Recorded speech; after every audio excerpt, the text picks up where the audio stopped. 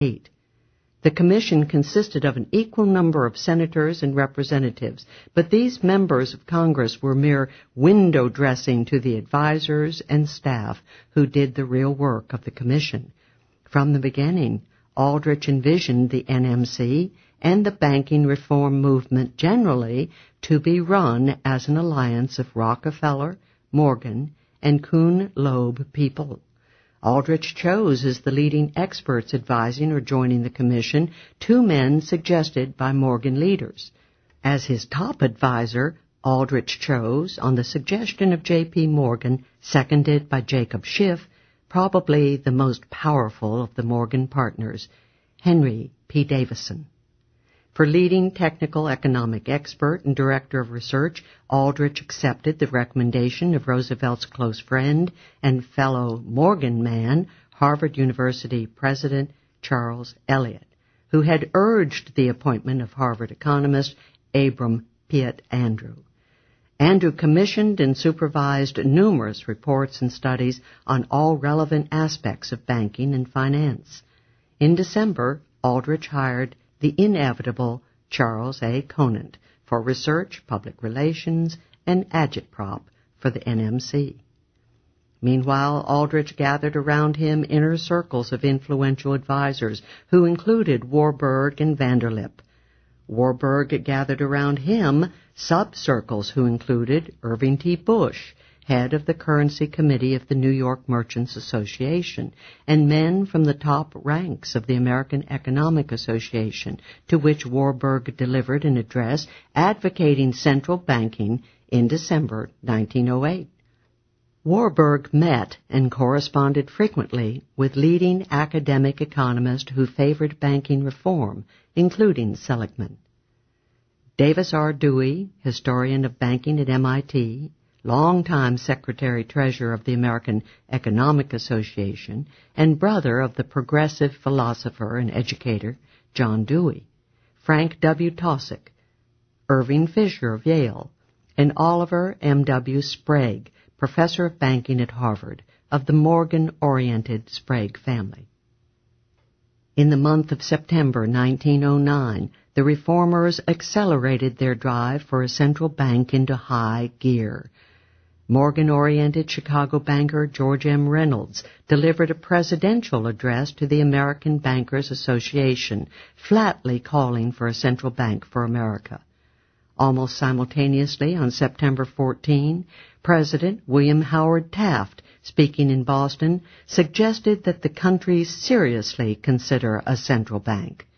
Taft had been close to the reformers, especially to his Rockefeller-oriented friend Nelson Aldrich, since 1900. The Wall Street Journal understood the importance of this public address as removing the subject from the realm of theory to that of practical politics. 1 week later, the bank reformers organized a virtual government bank media complex to drive through a central bank. On September 22nd, the Wall Street Journal began an unprecedented front-page 14-part series of editorials entitled A Central Bank of Issue. These unsigned editorials were actually written by the ubiquitous Charles A. Conant, from his vantage point as salaried chief propagandist of the U.S. government's National Monetary Commission.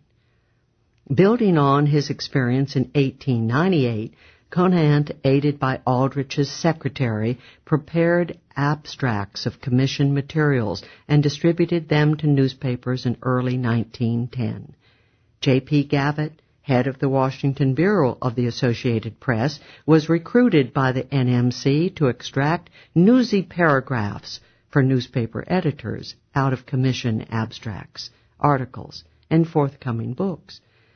And 2 ostensibly disinterested academic organizations lent their coloration to the NMC. The Academy of Political Science, publishing a special volume of its Proceedings in collaboration with the NMC to popularize in the best sense some of the valuable work of the Commission. In the meanwhile, the Academy of Political and Social Science published its own special volume in 1910, Banking Problems, introduced by Andrew, and including articles by veteran bank reformers including Johnson, Horace White, and Morgan Bankers Trust official Fred I. Kent, as well as by a number of high officials of Rockefeller's National City Bank of New York. Meanwhile, Paul M. Warburg capped his lengthy and intensive campaign for a central bank in a famous speech to the New York YMCA on March 23, 1910, on a United Reserve Bank for the United States. Warburg outlined the structure of his beloved German Reichsbank, but he was careful to allay the fears of Wall Street by insisting that the central bank would not be controlled by Wall Street or any monopolistic interest. Therefore, Warburg insisted that the new Reserve Bank must not be called a central bank, and that the Reserve Bank's governing board be chosen by government officials, merchants, and bankers. Bankers, of course, were to dominate the selections.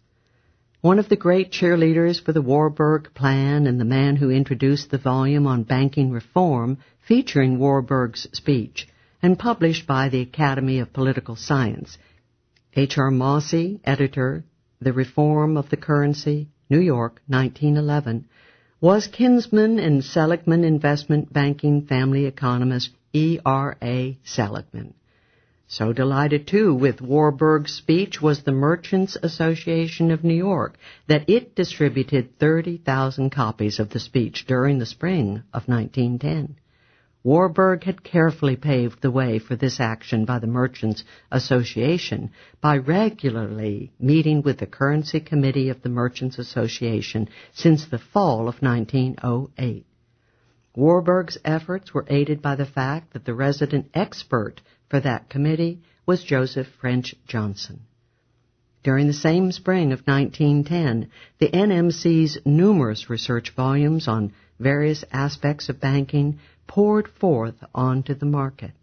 The object was to swamp public opinion with a parade of impressive analytic and historical scholarship, all allegedly scientific and value-free, but all designed to further the agenda of a central bank.